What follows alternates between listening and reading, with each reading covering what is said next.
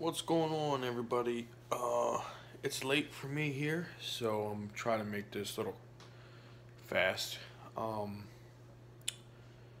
so yesterday or the day before, I can't remember.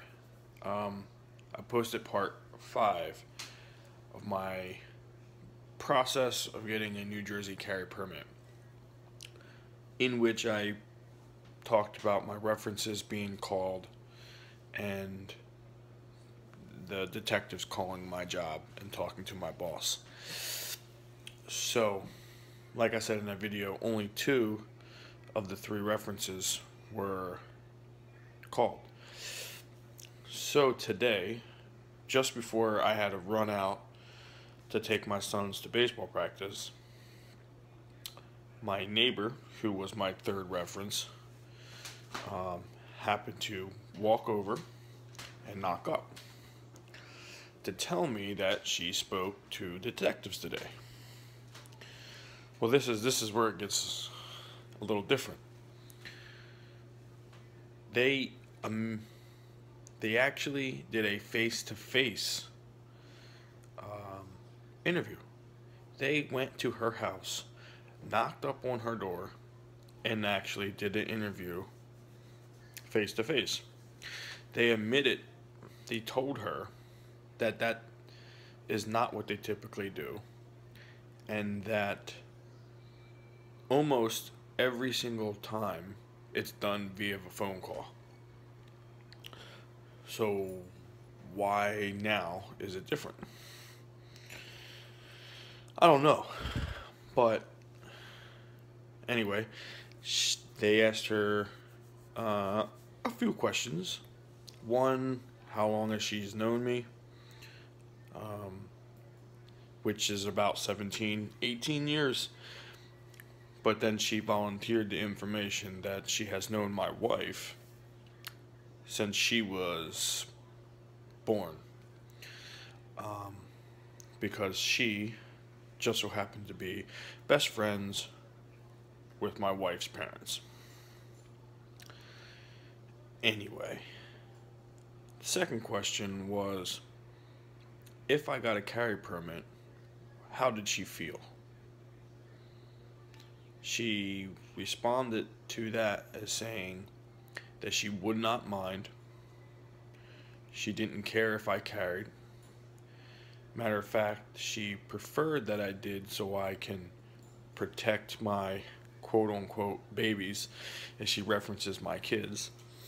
But in a joking manner, she told the detective that how did she put it? That if she could, she would apply for a carry permit. And the detectives told her, well, then you should if you feel that you need to. And she said, baby, I'm too old for that. Granted, I don't know. She looks pretty good for 70. But, whatever. Even if she got one, New Jersey, I think by the time you're 75, you lose your permit anyway. But anyhow, getting on with it, and she let them know that because of the recent criminal activity in our area, and her age took into account, that she wouldn't mind, one, that I carried, but 2, knowing the fact that if she was ever in need of an emergency help, knowing that she had a qualified, trained neighbor who was armed that could protect her, kind of made her feel safe. Now, I don't really know if that's going to matter, but she told me that the detectives were very pleased with her answers. They had a further conversation about different things. So it wasn't even a wham bam, thank you ma'am kind of thing. They stayed around and talked to her for a little bit including when the conversation about my kids came up.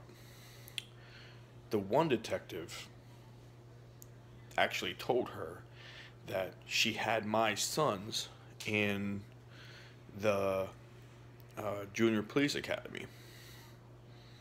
Which, just a little tidbit side note, they both of my boys won marksmanship awards during the police academy, or junior police academy that they attended. So they're very well trained.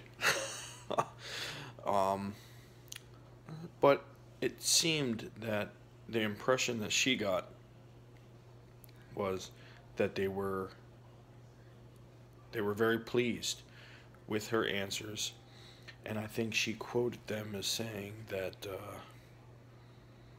it was the positive answers they were looking for. Something along that, pretty close to that, maybe paraphrasing, but that's the gist. Now, all that said, and in combination of what my other references said and what my boss said, kind of really leads me to believe that my sheriff, or excuse me, my chief, might actually approve me. But this is New Jersey, and I have zero inkling if it's a yes or a no. He very well could have all the positive answers he wants. I could have everything I need to in order. I could have jumped through hoops for him, and he can still deny me. However, like I said in probably one of my earlier videos, he did, in fact, tell me that if I could prove to him that my reason is a good one, that he would approve me. Now, that is different from other chief of police people that my friends have talked to. They've all kind of beat around the bush but said that they have to deny you, or they would have to deny them on a local level because of some policy that if they were approved, then you somehow go out and do something with that firearm, that they would be liable. So they're kind of instructed by the superintendent or whatnot to actually deny you and let the judge be the final decision, which is stupid because no matter if you're approved or denied, it still goes to the judge. You still have to go to court, and the judge is the final say, no matter what the chief of police says. So what does it matter? But I guess it's a legality thing. So that's the kind of answer I was actually kind of expecting him to say to me. But in our conversation, he did say he would approve me if I can prove that I need it. So with my reason, with the documents that I provided that back up my reason, and all of the good positive vibes coming from my references, including my job, I do have a positive outlook. It could change. I could still be denied. But my belief, my feeling is that it's a positive one. We'll see what happens. Hopefully,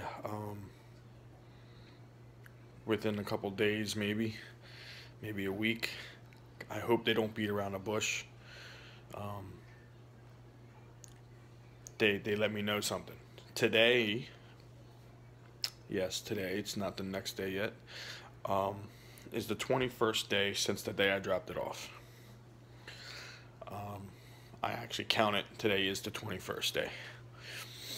So, we'll see. I mean, they still have up to 45 days. But I'm kind of thinking that I still might hear something sooner than that. Well, until next time, peace.